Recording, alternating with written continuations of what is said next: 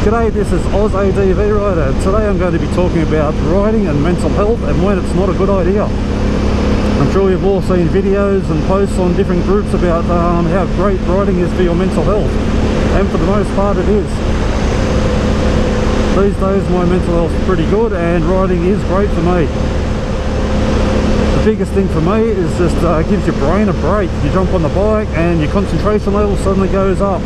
You hit the dirt roads, it goes up another level, and you take your bike places where it was never meant to be, and that concentration level goes up again. You forget all your troubles for a while, so it just gives you that break. But what happens when your mental health is so bad that you do not concentrate on riding? Your brain is so consumed by all its problems that you're not concentrating on riding, and you don't really care if you make it to your destination or not.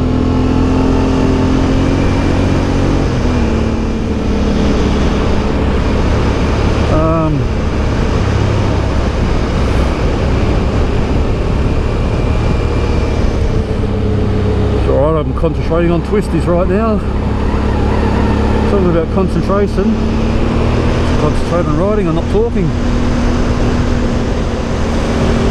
Yeah, if I go back 20 years ago, I had quite severe depression. I didn't know it for a long time. I was in my early 20s. It wasn't something that was talked about as much back then.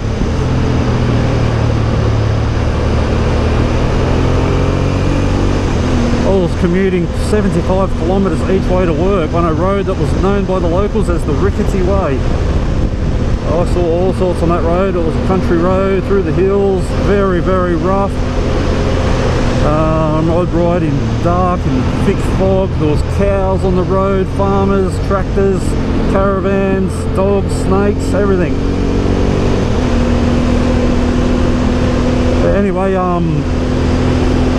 was in such a state of mind at the time where I was not concentrating on riding. So it was a very, very scary time.